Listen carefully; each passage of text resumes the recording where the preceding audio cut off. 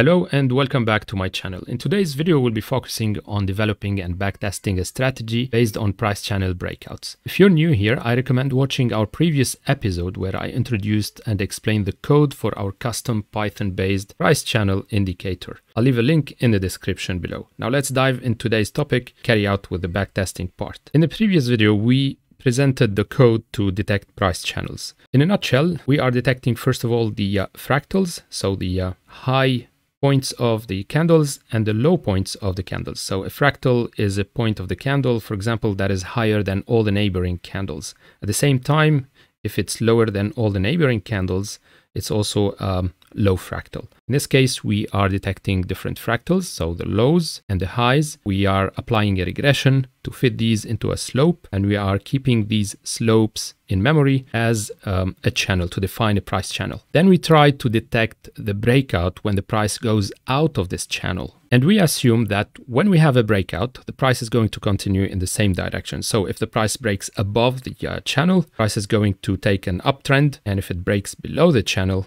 the price is going into a downtrend. Testing this indicator visually seems to be working perfectly fine, which left us curious how it would perform on a long-term strategy. This is why we are conducting the full backtesting today. So for the backtest, we're using Python as usual, and you can download the code from the link in the description as well. So you don't have to rewrite all the code from scratch. Okay, starting, we are going to load our data. So we're taking 10 years, 20 years worth of data from 2003 up to 2023. This is what we have used in the last video as well.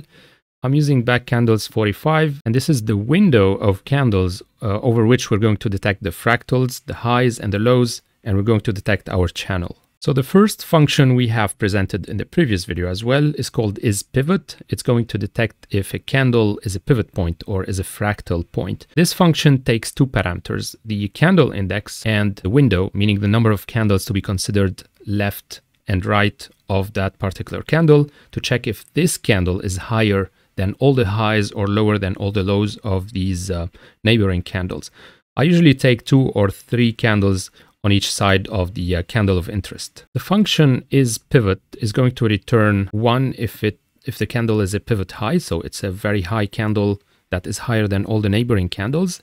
It's going to return 2 if it's a pivot low, 3 if it's both, so if the candle has a high that is higher than all the neighbors and a low that is lower than all the neighbors' prices as well. And in any other case, it's going to return 0. In this cell, we are applying the isPivot to detect the pivot candles using a window that is equal to 3. We're creating a new column in our data frame called isPivot. It's going to return the signal of this particular function isPivot and save it as a new column for each candle in our data frame.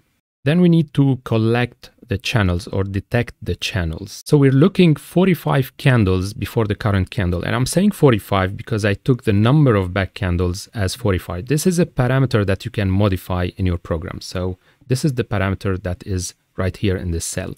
So going back to our channel, we're going to check for each 45 candles the high fractals and the low fractals, if these are in number above 3. So if we have at least 3 lows and 3 detected highs, fractals, we're going to fit these using a regression, a linear regression, into a slope. And this function collect channel is going to return the parameters of these slopes. So it's going to return the slope of the lows, the intercept of the lows, and the R value of the lows, as well as these parameters, but also the parameters for the highs. And in any other case, so if we don't have 3 lows and 3 highs detected within 45 candles window, we're going to return zeros. So now our function is ready. We can apply it to the data that we have, to the CSV file, collect channel for each candle from the data frame using the back candles and the window. So, and we are saving all the results in a new column called df channel.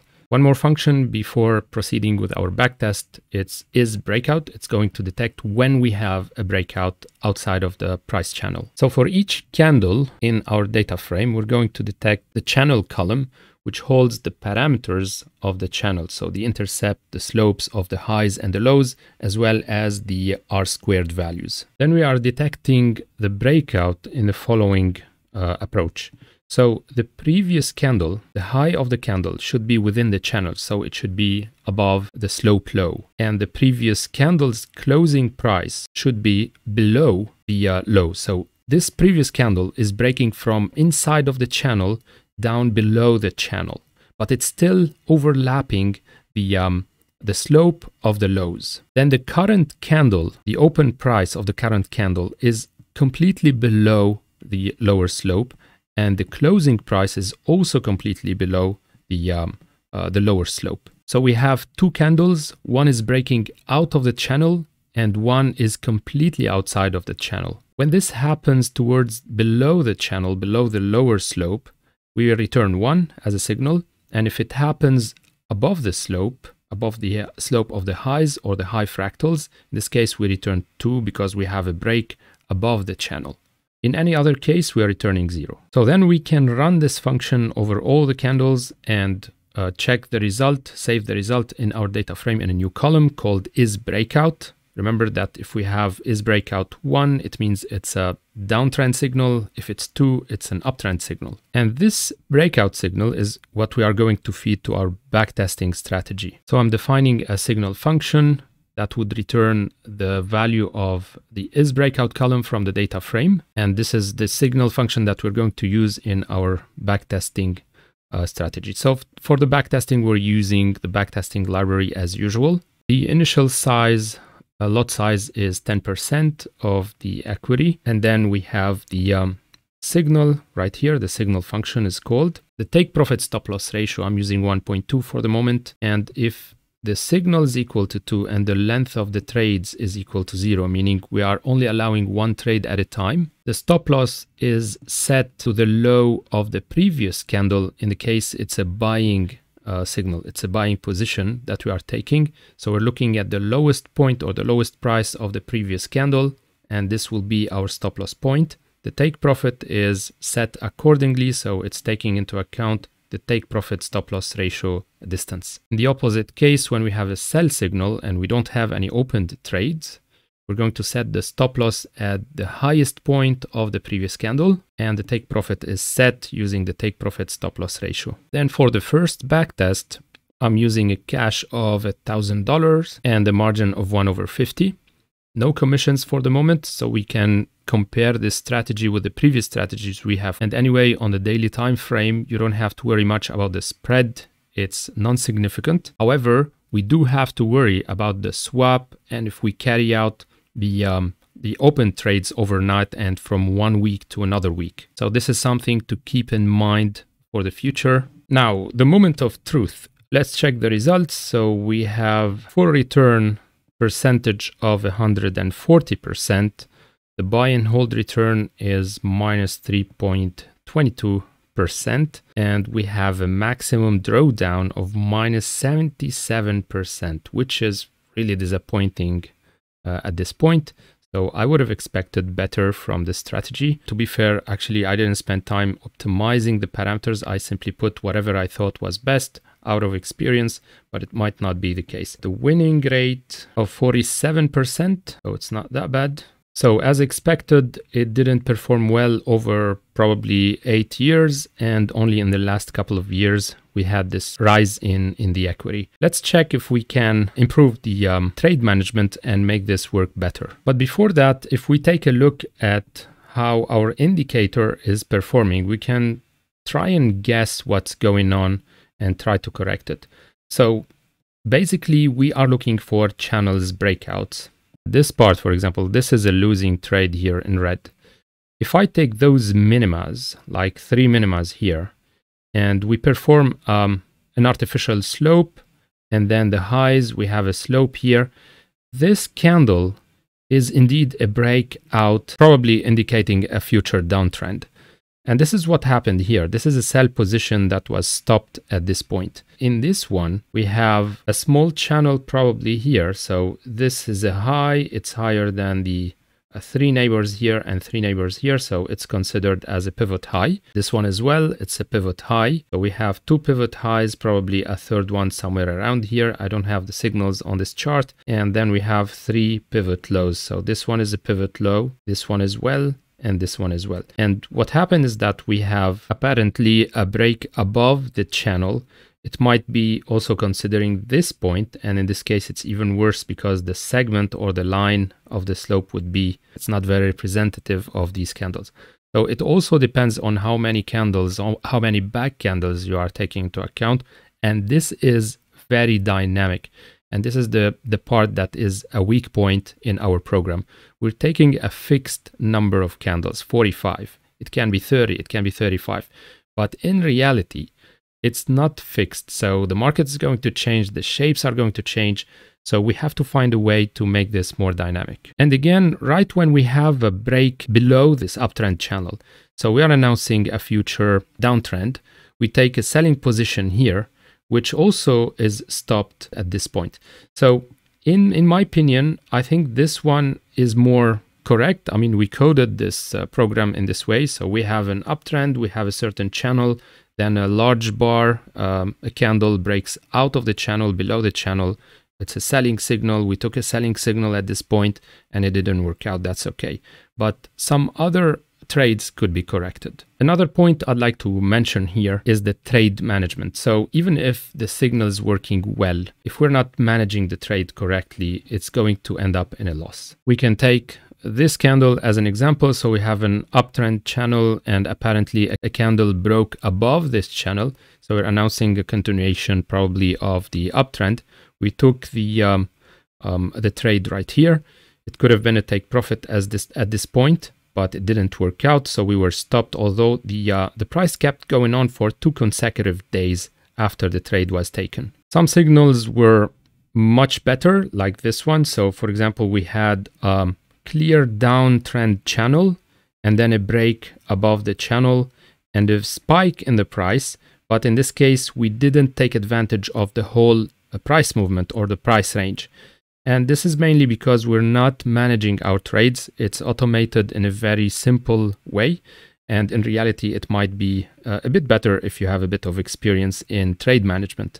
And to prove this point, I'm going to introduce a very simple trade management in my backtest right now. So we can do it very quickly. Instead of putting one position with a stop loss and a take profit, we're going to use 2 positions and 2 take profits. The first take profit is going to be at 1/3 of the distance of the original take profit. So we have 2 take profits and 2 trades. In other words, we're closing half of the trade at 1/3 of the take profit, and we're leaving the other half to the full take profit potential. Same thing, I can add the selling part here for the short positions.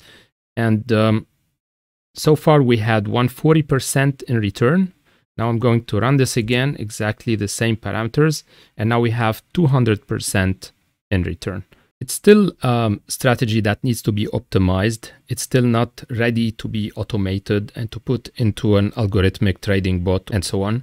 So we are aware of the large drawdown percentages. However, this proves that the trade management plays a crucial role in your trading. It's not only about the indicator. You might have the perfect indicator. If you don't implement a good trading management, it's not going to increase your profits. So before I end this video, I'm going to point you out towards the parameters that you can optimize this strategy for. You might want to experiment on the back candles number. You might want to experiment as well on the window parameter. I'm using window equal 3, so it's 3 candles for each side. You might want to increase this to 5 on the daily time frame. It's very understandable. Another parameter that I think might play a role is the number of pivot points you want to consider before you fit these into a slope. I'm just looking for these. So for the moment, in this example, we took 3 lows at least and at least 3 highs to consider fitting the prices into a channel. So you might want to increase this to 4 or 3x2 and 2x3. You have different combinations to test on. And you might also want to consider being more restrictive on the quality of the fit of the highs and the lows. So when we are fitting the highs and the lows into a slope, we need to have a certain R² value, and this value should be above a certain limit. So I would say it's 0.9 at least, or 0.85. I didn't include it in this example because I didn't want to make things very complex at first, but If you want to go the extra mile, you might want to experiment on these. And I think most importantly, it's how you manage the trades. And anyway, this is a different topic that we can treat in a whole different video, because there are lots of ways we can manage the trades and automate the trade management. I know you might be a bit deceived. I also expected better from this indicator, but all the indicators that I have tested in the past started in much worse results, and then by applying a bit of optimization, things got better. Let me know what you think in the comments below. Please don't forget to subscribe and support this channel. I'm waiting for your feedback, and until our next one, trade safe and see you next time.